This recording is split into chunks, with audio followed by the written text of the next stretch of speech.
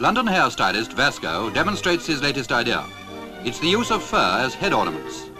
In this style, foxtail gives a downward movement and contrasts effectively with hair cut short and curled upward.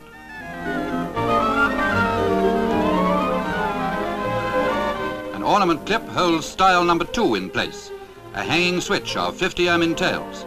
Just the thing for softening the lines of the new look cut. Witness style number 3, made of plaited fox fur.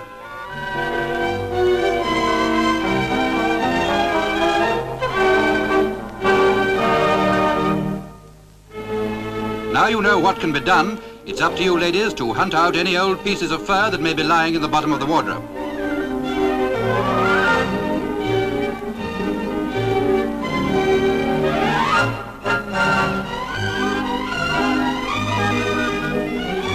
Don't make it mink like this one, or you'll be wanting a 450-pound mink stole to go with it.